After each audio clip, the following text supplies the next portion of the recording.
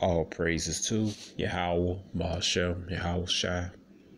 Double honors to Apostle and Elders in New York, GMS. Salat. Salutations to you all around the world that's teaching the truth. My name is Maya Ka'ala Bungad with Chicago branch of Great Millstone. I'd like to make a disclaimer that we're not black Hebrew Israelites. We are Israelites. The Israelites are the so-called Negroes, Latinos, and Native Americans. And speckled birds scattered abroad. Speckled birds are Israelites who look like other nations, but their paternal bloodline go back to the 12 tribes of Israel. Again, black is a color, not a nationality. We are not fitted with any black extreme groups. All right, we're not fitted with any extreme groups. We're not fitted with any Islamic groups. We're not fitted with any other Israelite groups. All right, man. So I had a scoffer. She basically, her name is Angel Simon. All right, and she told me that the Moors wasn't our people. That the Moors love white women. They enslave black women. Was just totally the opposite, man. All right, all Moors didn't enslave everybody, man. All right. All Moors didn't like white folks, so-called white people. All right, Edomites. All right, okay. So just get that myth, man. And every 12 tribes of Israel, you got Jake that was wicked. You got Jake that was righteous, man. They ain't lift an arm to their people, man. Because over here in America, along the East Coast, man, you had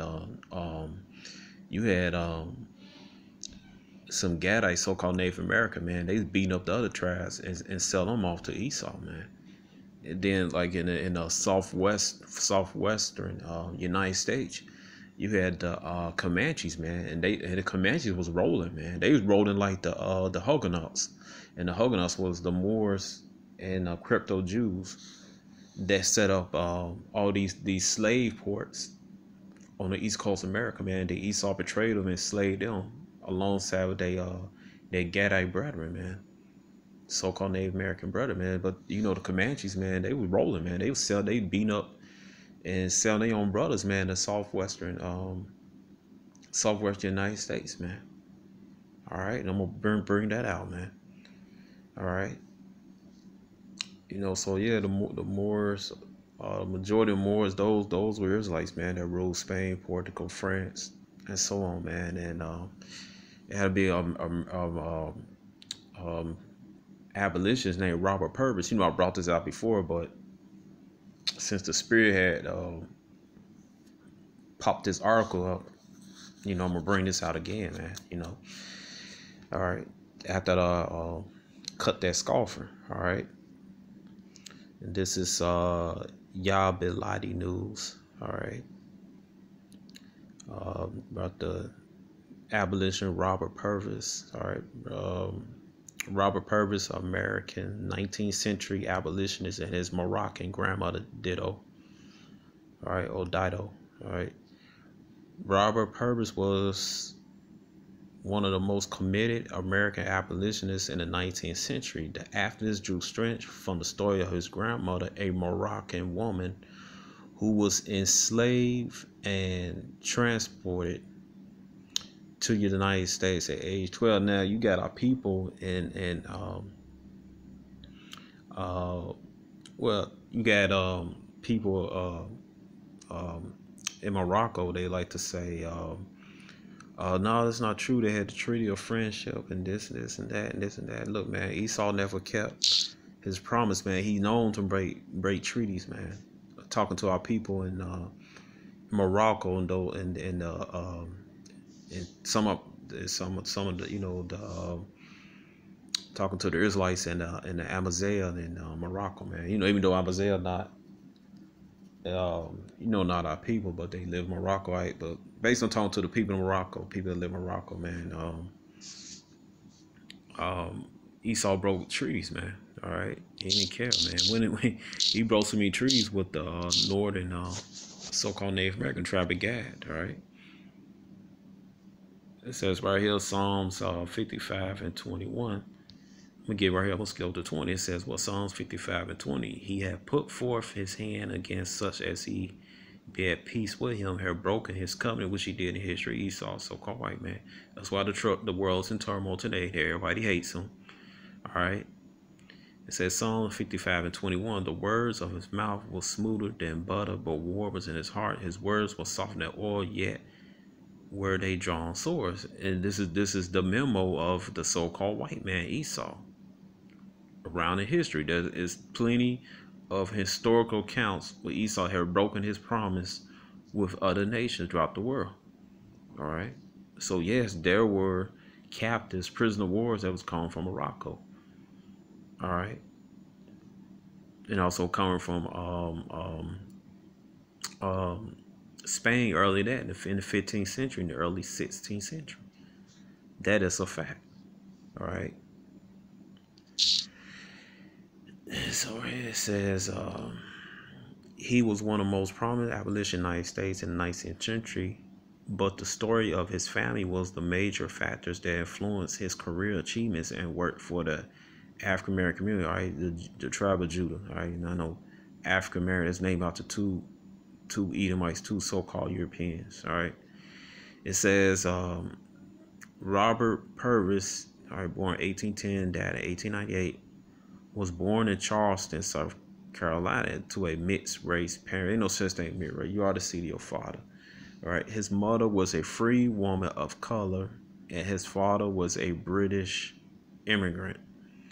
All right, and he could have been a Jake, man. That's why he's so passionate, man. Because original British, those were Israelites. All right, the British Moors. Okay. All right, that's why you see so passionate about being abolition with Jake, man. All right, it said his maternal. As I say, you don't judge by skin color, man. All right, it said his maternal grandparents, however, had an interesting story to tell. While he spent most of his life fighting against slavery, his maternal grandmother was a Moroccan freeborn woman who was taken as a slave to the United States. All right, it said the ordeal of Moroccan slaves. It said the account, which Robert Purvis repeated several times, all right, suggests that I'll just laugh because you got to repeat, man. You got to repeat because Yahweh all throughout the scriptures, throughout the Bible, he got to repeat things onto Israel, man, and also to the heathens. All right, to get through their thick skull heads, man. All right, it said the account, which Robert Purvis repeated several times, suggests that his maternal grandmother, Dido Bardaraka, was born in Morocco, wrote Margaret Holt Bacon in her book, But Once Raised the Life of Robert Purvis. All right. The historian recalls that at the age of 12, Dido was captured by a slave trader along with an Arab girl. All right, the two girls had been lured to a mile or two out of the city where they lived to see a deer that had been caught before they was captured. They were seized, bound, placed on the backs of camels, and carried to a slave market on the coast of Morocco. Bacon wrote, Purvis' grandmother was loaded onto a ship and transported to Charleston in 1766. All right. So there you go, man. She was on those slave ships. All right, that's a prophecy. All right, get that Deuteronomy 28. All right. So she fulfilled. Let me get it right here. She fulfilled two prophecies. Well, a lot of prophecy in the book. I'm gonna get to the main prophecies. It says Deuteronomy 28:32. It said, "Thy sons and thy daughters shall be given unto another people. Thy eyes shall look and fail with longing for them all day long, and there shall be no might in thy hand." There was no might in Dido's parents' hand. All right, she got snatched up from Morocco, taken to the Americas. All right, it says, well, Deuteronomy 20. I'm gonna get this. Deuteronomy 24. Therefore thou shalt serve thy enemies. Yahweh shall send against thee in hunger and in thirst and in nakedness and in want of all things, and he shall put a yoke of iron upon thy neck until he destroy thee. All right. So you got put up. She got a yoke of iron upon her neck, man. All right. It says, let me get right here. What else? All right, because she was scattered on the other side of the world. It says Deuteronomy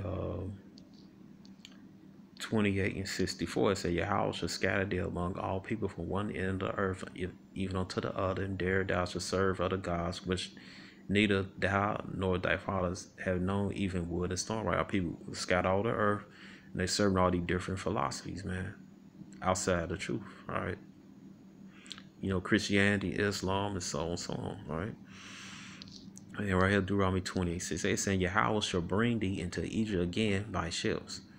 All right, so we go into captivity again. Also, in America is Egypt, spiritually known as Egypt. Revelation 11 and 8. All right, Egypt's men in bondage. Deuteronomy chapter 5, verse 6. All right. Okay, and it's the double folded. All right, it's talking about bondage and it's talking about America. All right, because I could tell you the so-called the so-called Negroes was brought to Jamaica. That's not America. All right. So this prophecy double folded. All right. And the first time we was in as a nation, we was actually in Egypt, in Africa. All right. But this is a future prophecy. All right. It says, by the way whereof I spake unto thee, thou shalt see it no more again. Talking about, as a whole nation, we should see our land, Israel, man. All right. We was in the borders, man. When Dido was kidnapped from Morocco, man, she wasn't that far from Israel. All right. There you should be sold unto your enemies for bondmen and bondrights. So Yahweh gave us up unto these other nations, man. And that's what happened to Dido. All right. It says what? It says for bondmen and bondwomen. All right. So she end up on the slave auction block, and no man should buy. Nobody should save us. All right. Okay. You know. It says right here. It says. All right. It says, let me get right back here. It says, history recalls that at age 12, Dido was captured by a slave trade along with an Arab girl. The two girls had been lured to a mile or two out of the city where they lived to see a deer that had been caught before they was captured. They were seized, bound, placed on the backs of camels, carried to a slave market on the coast of Morocco, Bacon wrote. Purvis' grandmother was then loaded on a slave ship and transported to Charleston in 1766. It says the Arab girl that was accompanying Dido was freed in order to keep peace with the barbarian pirates, the old Jakes, man. All right. So somebody knew who she was, and it would cause all types of hell. All right. All right. It says, however, Dido was kept and sold to a woman called Miss Harriet Diaz. The latter educated a Moroccan slave, treated her as companion, and left instruction that she was to be free and given a bounty of $60 when Miss Diaz died. All right. So that was a lot of money back then. All right. And that happened. You know, some Jakes, they came in America, man. They got they got freed in the wild, man. That actually goes with 7 years of that law when you the Hebrew law. This is, you got your slave serve 7 years, you got to let them go, man. All right. So I got to look at Miss Harriet Diaz. All right. All right. We look into her background, man. All right. But guess what? Dido was still catching hell in America, man. And a lot of Moors and Marrano Jews they brought over from Northwest Africa or other places, man. They were still dating their sins, still catching hell, man. All right. Because she didn't go home. All right. So after she was free, Dido married Baron Judah, a Jewish man of German descent. Together they gave birth to Purvis' mother, who later married his father, an English cotton merchant. Other accounts suggest Purvis' grandmother spent 7 years enslaved, while others claim that she would never declare a free woman. All right. Despite the several accounts surrounding life, Moroccan grandma Purvis had grown connected to her background, according to Friend's journal. The abolition mixed paradise, such a mixed paradise, shaped his life idea. Although he's a light-skinned and frequently mistaken for white, Purvis identified with his mother and grandmother, and through them he led a fight against slavery. All right. Okay. All right. So that's it, man. But just show you, man, that Yes, the Moors are our people, man. All right, the Moors are Israelites, man. All right, and yes, some of us got snatched from Morocco. We was getting snatched from all over the place, man. Even from the Levant, man. All right, so-called Middle East. All right, so hey, I'm gonna end this and shalom. All right.